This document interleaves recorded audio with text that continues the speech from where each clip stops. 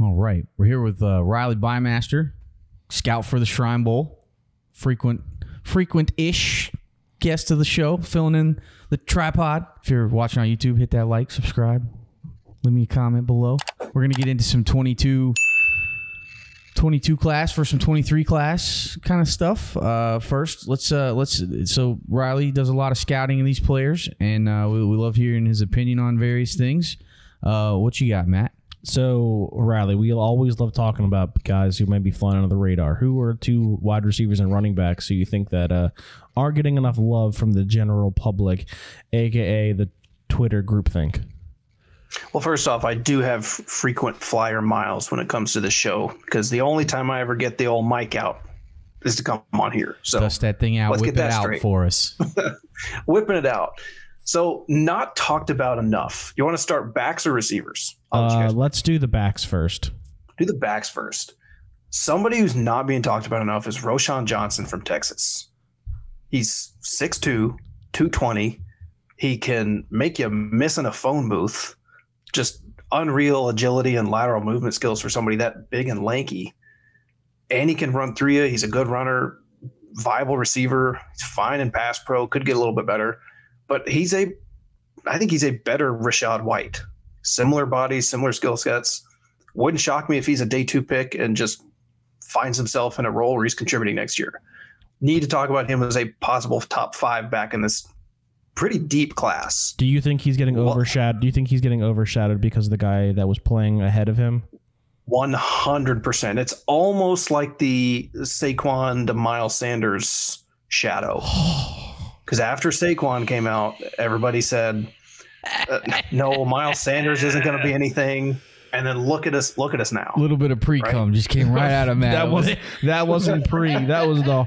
Or you could say it's the if we're using current analogies, Penn State analogies, you could say that that Nicholas Singleton is Bijan Robinson and Katron Allen is a Roschon Johnson. You lost me at like half of that because we're not quite there. State. A lot of Penn State talk coming though.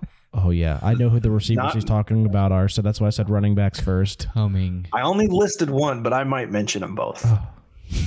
But anyways, yes, 100% Roschon's being overshadowed by Mr. Robinson. Rightfully so. Bijan's phenomenal.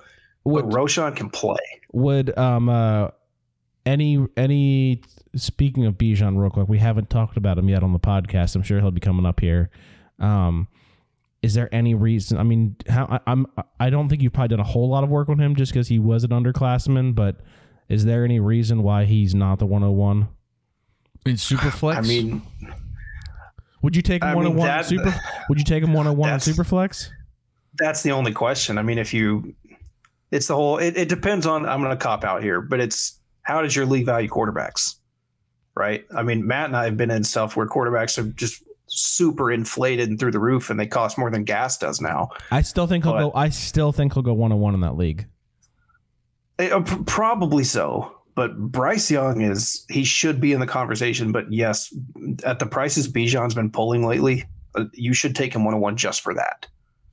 Yeah, I think Bijan. But he's got the talent to back it up.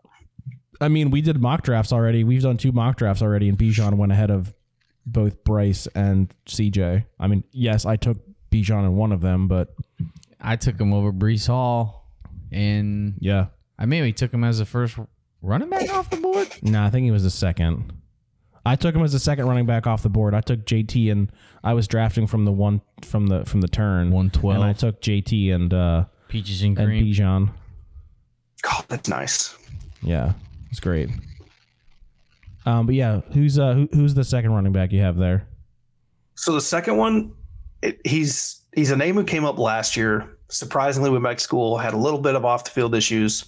But let me preface it with this: the NFL has a need for big body running backs because you have my attention. The last few classes have not had the big guys who can run between the tackles consistently and just be that. You know, here, take the shit work and just get bullied. I think Atlanta has one. I think Atlanta has one of them. They do. He was a fun find. A little bit shorter frame though than this guy, but somewhat similar skill set. Chris Rodriguez will be drafted higher than you think. Okay. And he will get work early just because he's 6'1", 225, and can just tote the rock and run gap and inside zone between the tackles. Don't be shocked if he's a third-round pick. Okay. Now, off the field may bring him down a little bit. What happened off the field? I'm not familiar with I know who he is, but I'm not familiar with what happened there. Just some things where he got into. There was some legal trouble, and a quick Google search will do it because I'm not super into it. Any domestic stuff. Not that I'm aware of. I don't think so. Yeah, nothing okay. that'll exile him from the league. So he'll be at the combine. Don't be shocked. So he'll be at the combine. He should be. I don't see why he wouldn't be. I'm not up to date on that list. I looked at it earlier. But don't be shocked if he's like a James Conner type who, lands in the third round, going to be a timeshare guy at first, but then all of a sudden is averaging 4.5, 5 yards a carry and is an RB2, right? So he will get drafted higher than you think because he is a big body. The NFL needs him, and he's a decent player. So Chris is a fun one. And where did Chris go to school? Kentucky. Okay. Yes, he is. Probably he is at the combine. He is at the combine. Is the combine good? Yeah. So he's not going to run very fast. Like he's probably going to be a 4.65 guy, 4.7 maybe. But it's not. Sounds like one Tyler Algier, 4.64. Tyler had a great year. Excellent call by the Fat Mormon. That's his Twitter handle. He's not shaming him. We had a robust conversation. Both can be true. We had a robust conversation the last time we hopped on here about at Fat Mormon. Hilarious Twitter name. Love it. Always have. Best in the biz. Fuck it.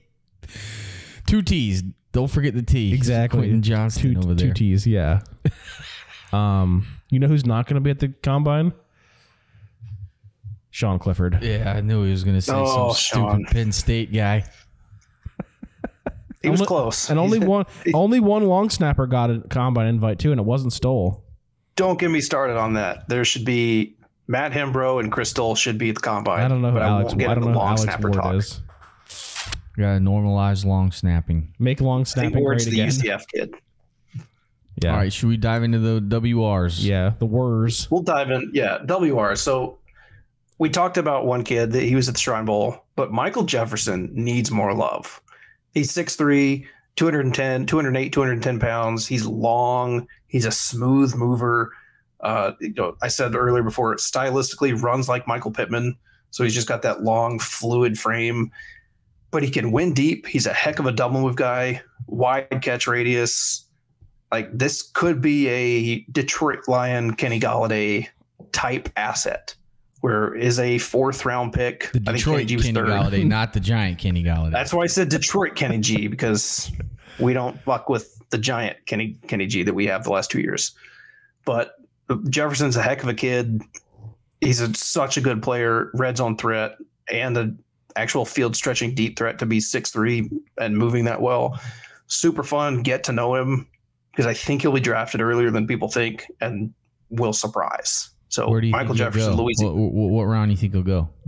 Dude, I think he ends up early day 3. I think he's going to be one of those 4th round receivers where somebody might move up to get him just to make sure that he doesn't get snatched up earlier. Because, I mean, he'll be day 3, but I think he'll be early day 3 enough to see significant snaps and contribute next year. All right. Who's the second guy? From Penn State. He transferred from Western Kentucky, Mitchell Tinsley. Mitchell can play like slot guy, solid height, a little bit thin, but it doesn't matter because he moves so well. He's a crafty route runner, excels through breaks. Like he just gets open. Very, very quarterback friendly target. Mitchell is so much fun. If he turns into a Tyler Boyd type asset, would not shock me. And I love Tyler Boyd. It's like guys who I can plug in and get 12 points a week from all day. And if something happens, one of those, I mean, he would be fucking awesome if they didn't have 2 number 1s in front of him. Yeah. You know? Yeah. He was awesome until they drafted Chase. And it was like, okay, yeah. Well. Yeah.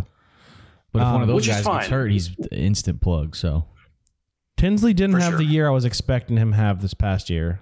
That could have been a number of things. Probably most likely, the person throwing him the ball would probably be the starters. That probably didn't help. Also, just first year in the system, he also had an NFL draft pick in Parker Washington, who I almost put on the list playing across from him. So a lot of mouths to feed there. It's his first year. He played well. I think he was the best receiver at Western Kentucky last year with Bailey Zappi throwing the ball, and that was with Jareth Stearns catching 150-something passes. So Tinsley popped. James Franklin loved him enough to offer him at a Western. Good player, going to be a day 3 guy, but damn it, he's so smooth. He's easy. He's got good hands, Tinsley's too. Fun. Good body control. Really good hands. In red zone stuff, a lot of times you won't see I don't want to say slow slot guys, but you see Tyreek running the crossers and the mesh stuff in the red zone, and he's burning everybody.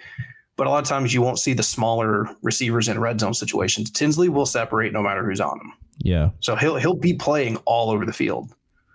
So I'm a big Tinsley guy. Looked great at both the PA game and the Shrine Bowl. Heck of a player. I'm all in on him. Oh, he was at the NFLPA Bowl as well too? He was. He was there the week prior to us. Okay. We knew he was going there first. We had invited him prior, but yes, heck of a player. Going to be a great slot and just going to be super consistent and reliable. Do you think he can play? Do you think he can play outside in the NFL? In a pinch, sure, but he's going to make his money in the slot. Okay. Very similar to B. Would you? I know you're not a big comp guy. I mean, you are a comp guy, but would you comp him to Boyd in that sense, or? Probably so, because Boyd's not a burner, but he's crafty. He's quick. He accelerates well. So a lot of times that doesn't translate to a great 40 time, but it doesn't need to. Yeah. Right. It's all about, are you flexible and bendy enough to sink into breaks, but also explosive enough to do that fluidly and get out cleanly? And he is. Like the way Cooper Kupp makes his hay. I don't want to say Cooper Kupp. No. Tinsley. Yeah, no, exactly. The internet will take that. Yes, understood. I'm talking about the way Cooper Kupp succeeds and the way because he's not super fast. 100%. Oh, yes. He ran like a 4.64 and the people buried him. And then he got. Oh yeah. Yeah, I took him in our rookie mock it up before he fucked it up, and both of them boys hated on it. I think I took him. I got him. That was the greatest rookie pick I ever took when I took Cooper Kupp at 4-1 in a 14-team Superflex draft. That's how you win. Yeah, and a lot of people in that league kept talking him up, but they kept passing on him multiple times. Yeah, well, he ran a 4.64. How could you ever be good? I was very upset that the person in front of me took Chad Williams, and I got stuck with Kupp. Oh, the old Grambling State Chad Williams. Yeah, good times. Big fan. And then I know we love talking about guys overhyped, but let's do some hate. Let's talk about a wide receiver running back who you think are getting too much love. Yeah, which position you want to start with? Let's keep it going with the herbs. We'll go with the herbs first. So let me say this. This is one of the best running back classes since the Dalvin Cook, Joe Mixon, McCaffrey 2017 class. It's not going to be as elite as that, but this depth is unreal. So I don't think these two guys are bad, but I think they're a little bit limited. So I'll start with Tank Bigsby. Good runner, tough runner. I don't see a lot of fluidity. I think he's stiff. I think he's scheme dependent, right? So you're not going to be able to throw him in any of the 32 offenses and he's going to find immediate success. He's just he's not going to be a guy who's going to be consistently explosive. I'm going to throw a name out here. They're not the same size. They're not perfect comps, but like a Devin Singletary type runner. Okay. Who's not going to be explosive, but he'll bounce off a tackle or two. He'll absorb some contact and he'll get you 3 to 4 yards carry, which is fine. You need that in the much NFL. Much better pass catcher than Singletary. Agreed. They threw the ball to Singletary a lot when they had Hines and James Cook. That's beyond me, but I had Singletary in a lot of places, so let's ride. But anyways, I think Tank's going to be that guy who's just a little bit scheme dependent, stiff, lacks a little fluidity. He's not going to hit home runs all the time. That's just who he is. I think he's a second round pick. I think he's a little bit better Isaiah Spiller. Spiller obviously didn't see much time this year. That wouldn't shock me if that happens to Tank. But I think Tank's a little bit better than that. So he should at least contribute in some form or fashion, but it's not going to be at at an elite level. Like the name carries, especially the last 2 years in Devy. He was a big name, top 10 pick. Shouldn't be that now. I think he ends up in the third to fourth round. We'll see, but a little bit lower on Tank than the consensus. Yeah, I think people have been high on Tank because he came out on fire that freshman year. So he's been a name that's been in people's minds. But I mean, that dumpster fire of Auburn the last, basically since Brian Harsin got there, could be a factor of that as well too. The quarterback play there, oh my God, was awful, just absolutely abysmal at Auburn. Tough to get consistency at that spot for them, which was a bit of a hindrance on that offense. But what can you do? You can't have every school can't have a Sean Clifford. Let's be real. Did it just go down? What's your erection? It's been down. No, but you're like what, Sean Clifford is the one Penn State guy that doesn't trigger movement in the positive. I mean, I love Sean Clifford. I love Clifford in the way I love Hackenberg. In the fact that they're both... That's my quarterback. Yeah, exactly. Like, Clifford was probably actually a better quarterback than Hackenberg. Hackenberg just had those raw abilities, but he just got absolutely murdered his entire time in State College because they couldn't recruit offensive linemen while he was there. And that probably ruined him in a way that quarterbacks were ruined in the NFL because they just got demolished, a.k.a. What's the guy from Carr? David Carr. The way David Carr just got destroyed when he was with Houston. I think it's too much hair gel. That's probably what his issue is. Which Super Bowl champ David Carr, though. Let's not forget. Who did he win a Super Bowl with? The Giants. He was Eli's backup. The year they didn't have Jared Lorenzen was the backup was David Carr. R.I.P. Jared Lorenzen. What's that? Yes. The hefty. Oh yeah, R.I.P. Hefty lefty. I prefer the Pillsbury Throw Boy. Oh, that's great. I mean, it's A+ nicknames. Oh, for sure. Anybody else you want to hate on, Riley? I'll hate on Sean Tucker a little bit for similar reasons. I think he's really good at what he does. Compactly built downhill runner, another scheme dependent guy who's going to need an outside zone, team to really find success with. He struggles in pass pro. He's not a guy you're going to throw out on third down and say, go catch the ball, like similar to Singletary in that aspect. So kind of similar receivers there. But like when I watch Sean Tucker, I think Chase Edmonds, somebody who's going to be in a 50-50 timeshare at best. He'll produce when given the ball, but he's not this high-end name like we want, which is fine. But just know that he's a little bit one-dimensional and that he's outside runner, explosive guy for sure, but he's not going to be shifty contact balance between the tackles. Like that's just not his game. So he's not going to be able to slide into the Dallas Cowboys and run their inside zone stuff and be successful. He's going to need a Falcons. He's going to need just consistently outside zone run schemes, which is fine. Sounds like an LA Ram to me. Again, like Rams are a little bit of a combo team. Yeah. But in some of the stuff that they do, Sean would be really good. Yeah, they do. So that's why. Yeah, they run a good bit of outside zone. That's why, and they could probably use another running back there. So, but just an O-line to start with. That would be preferable. Yeah, anybody's gonna struggle, or anybody's gonna run through that line consistently now. But yeah, so that's why I'm just a little bit lower on Sean. He just needs a lot of things to fall right to really hit for you.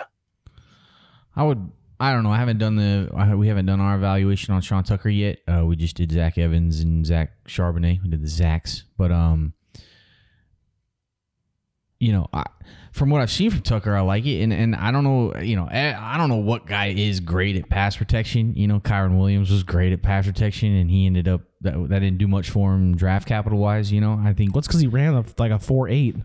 Guys can figure out how to pass protect. If you're going to figure it out in the NFL, if you're going to succeed in the NFL, you can figure out how to pass protect, right? I don't know if that's ever really been a huge concern for me. A lot of times they're not asked to pass protect a bunch.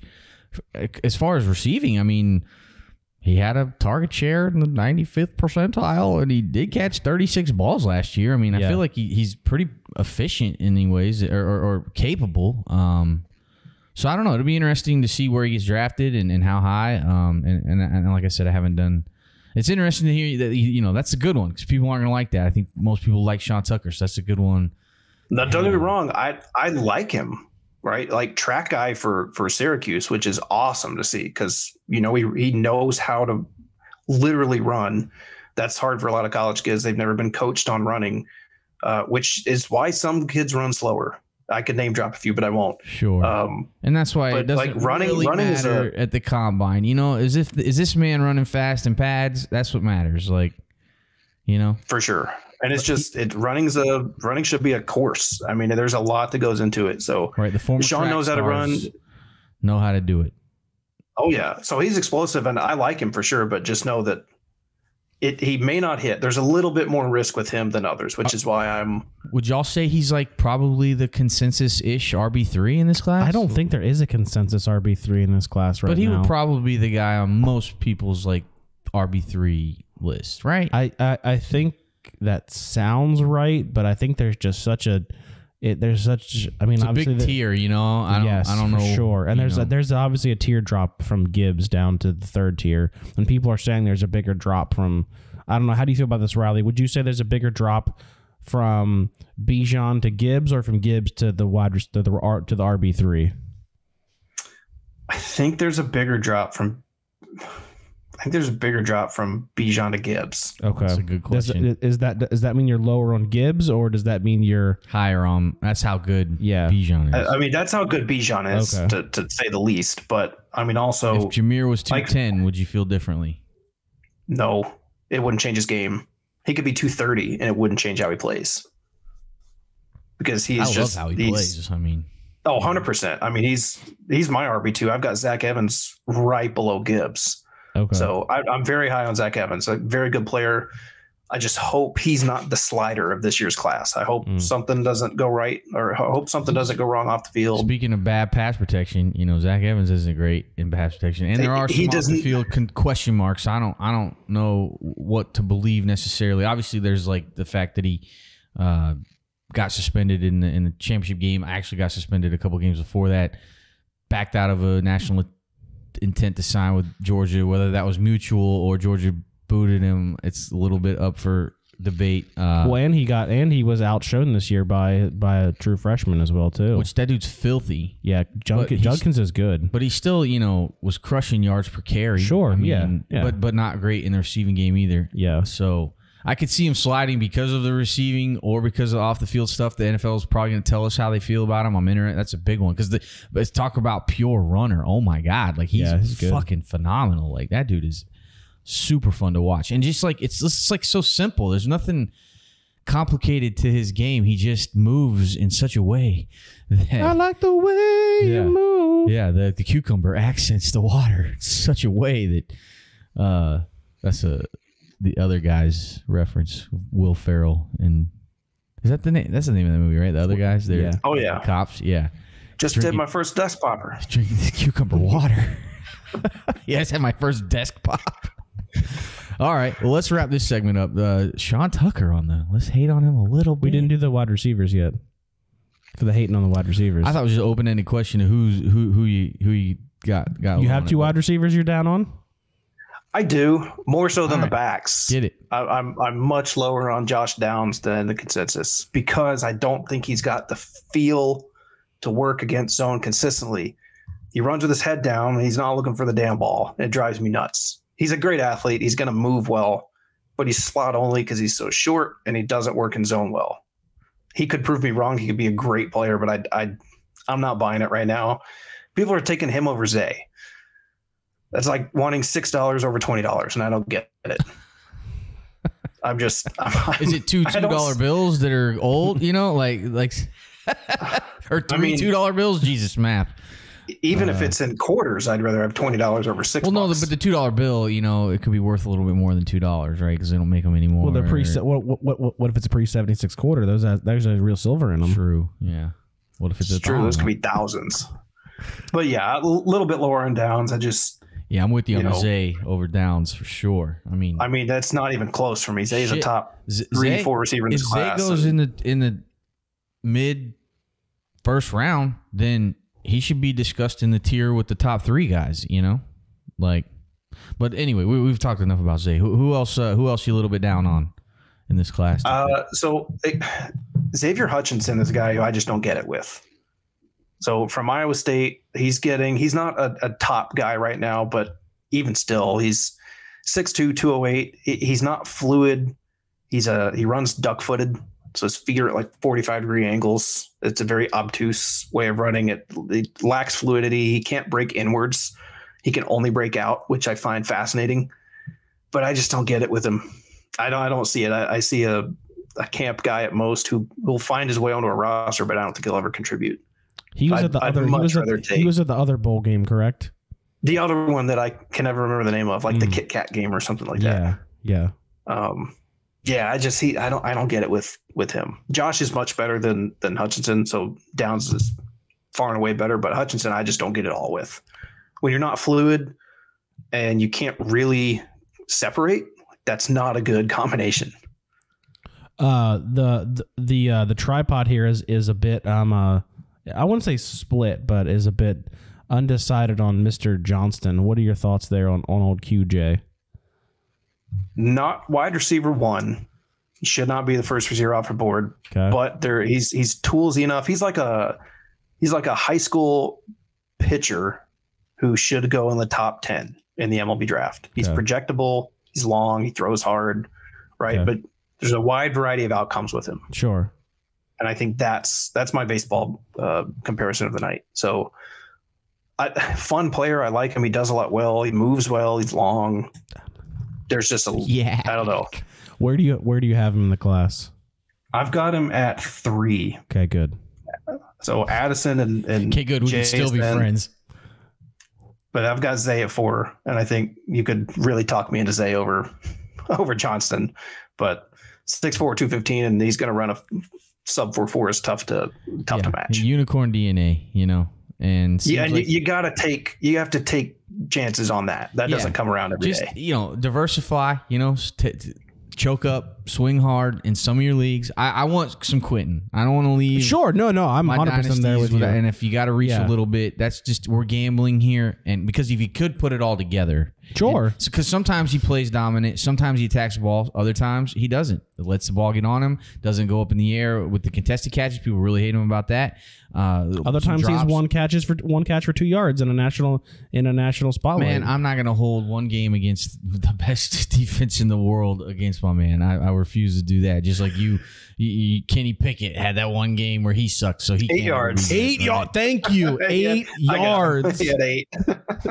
Kenny Pickett on the way up. I'm coming around on Pickett. I'm coming around on Pickett. I've been saying that for weeks. Not gonna. I told you 2 years ago Pickett could sling it. Absolutely not gonna hold the national championship game against Quinn for me anyway. I'm not either. I'm just poking holes. Just poking holes.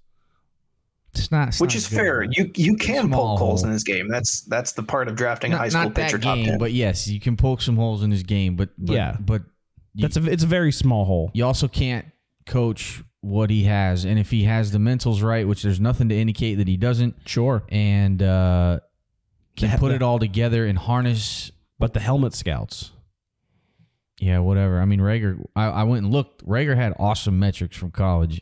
Like and Dotson was like he tore his Achilles like 3 times or something in the NFL. Did Josh Boyce go to TCU as well? I don't even know who that is. So maybe Trayvon Boykin went to TCU, and that was a name I heard a couple days ago on a dozen episode that was a throwback. I do remember that. I got that one correct. But even like worst case with Johnston, you're going to get a DJ Chark type receiver. A DJ's fine. You throw him in when you need to, and he scores a ton because he catches a 70-yard touchdown. Maybe Johnson doesn't weigh in at 215 at the combine. Josh Boyce did go to TCU, by the way, so shout out to me. But that's like worst case with Johnson. He's going to be better than that, more consistent than that. So I wouldn't worry about it. I'm not mad if you don't want to take him 1 or 2. You know, but I will at some point, some draft. You know, like I'm not gonna be mad if you do either. You know, like I said it when we did his profile. What's your flavor of ice cream? You like the small shifty guy? You like the big tall strong thing you can't coach? Like cookie dough. Cookie dough? I want cookies and cream. Actually, you know what I really want? The best thing in the world you could eat is birthday cake remix from Cold Stone. It's birthday cake flavored ice cream. It's way too sweet. With a homemade brownie inside of it, and oh my god, it's got I subbed caramel instead of the chocolate, and then it's got some sprinkles. Like it's just where's there Cold Stone even open? You gotta go to North Charleston. I'm not fucking driving to North Charleston. Go to everything. I'm tired of driving to North Charleston. Go to everything. What else is there? Top Golf. That's it. Like B Dubs is in North Charleston. B Dub. Yeah, nothing, dude. Buffalo Wild Wings. Yeah, that shit's disgusting. Let's go. I hate B-Dubs. It's not great. It is terrible. It's bar food. It's like terrible bar food. Like we live in Charleston. There's so much amazing food here. You will never catch me. I've been to that B-Dubs once. That was probably a bad example. It's a dope setup, you know. And I was there for a fantasy draft. It's a dope setup. I'll give them that. But they were like the last ones to ban smoking inside too. They had a smoking area that really like because North Charleston didn't have that. Yeah. Whatever. We're getting off track here. Anybody else you want to throw some shade at, Riley, before we end this little segment? No, I don't think I want to throw shade at anybody else. Are you still hating on one Will Levis? I think that goes along with everybody, though. You know, that's not out of the norm. I don't. Except apparently every NFL GM, because he's still being mocked in the top 10 in every mock I've seen. Yeah, I don't love him, but so was Willis. You know what I mean? Like they elevate the quarterbacks because the analysts aren't ready to do what the NFL is doing, which is actually pushing these guys back. Yeah, but I think Levis is a lot more translatable into the NFL than Willis was. Agreed. And a name that doesn't get thrown around with Levis like I think it should is Jordan Love. I think they're very similar players. Okay. Good arm, just not polished. You see the traits there. I mean, Love kind of got screwed with Green Bay drafting him, but yeah, I could see a very similar arc there. Maybe Will gets a shot a year or two earlier than Jordan Love will, but I think they're very similar players. A lot of risk, but also decent amount of upside. But I don't think either are great. So that should be said. Here's an interesting question. Much rather take a shot on Richardson. Here's an interesting question for you here, Riley. Is Josh Allen bad for NFL GMs? Because Josh Allen didn't check any boxes in terms of metrics. He wasn't great, but he had that frame. And without Josh Allen, does Will Levis get the shot that he's getting? So, I mean, it all goes back again to when you have a guy that big, that strong, and can run. Like you gamble on that. No matter what. And you knew about the arm talent from Josh Allen. It was just the accuracy, you know, that was called into question. But then he got the capital, and then when he came in, there were certain flashes about it. You know, like I keep hearing people being like, you know, he wasn't good his first 2 years in the league, and then he was good his third year. It was like, I mean, maybe from a metric standpoint, but like he was showing you. Yeah, I'm not. He was. I'm just talking about college only. Well, then another thing there with the accuracy question is why, right? If you ask most of Twitter why he was inaccurate in college, nobody's going to give you the right answer. It's like he's always been an accurate thrower, but the mechanics, the base, the tempo, it's like a golf swing. You can tell when a guy's got it, but he's coming over the top a little bit because he's not letting his hips fly open first, right? The timing is messed up. So he was always an accurate guy, but he was really raw because he never had high level FBS coaching. Yeah.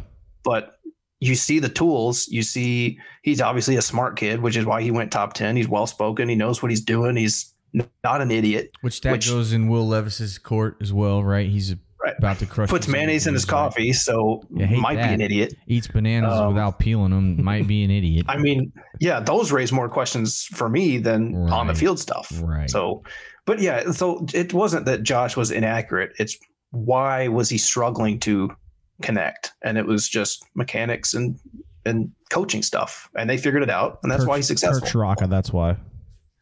I mean, so it's more of, do you trust your coaches? That's the big question. No one trusted Kirk Shraka. That's why he got fired after one season. That's correct. But that's the question that people need to ask is, one, do you trust coaches? And two, can you mold this guy? So it's never a question of tools. So if the Colts love Levis and think that they can make him into something, they got to hire a head coach first. But maybe they take a shot at 4 and he proves everybody wrong. God, I hope it's not Jeff Saturday. That would just be an awful move. There's no shot it's Jeff Saturday. I think it's Gannon from I think it's Eagles defensive coordinator. Well, I think it's going to be one of the Eagles coordinators for sure.